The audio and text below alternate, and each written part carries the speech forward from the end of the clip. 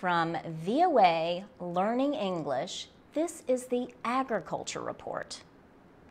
Afghan farmers are expecting another big harvest this year, but officials at the United Nations and around the world see no reason to celebrate. The crop is opium. Farmers have been busy harvesting their opium poppies. One farmer in Helmand province says wheat and corn bring too little income. He says people in Helmand cannot feed themselves by growing food crops.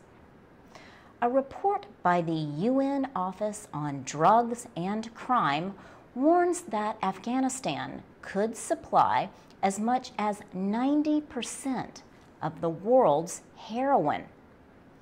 The report says opium production is especially high in the most unstable areas of Afghanistan.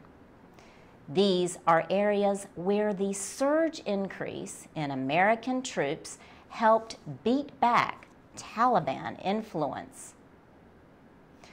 The report says insurgents used the insecurity in areas like Helmand and Kandahar province as a chance to win popular support. They also assisted opium farmers with their crops. The UN says poor weather and crop disease led to a reduction in the supply of opium last year, which drove up prices. The higher price of opium makes more farmers want to grow poppies. The UN says this is the third year in a row that opium poppy growing has increased in Afghanistan.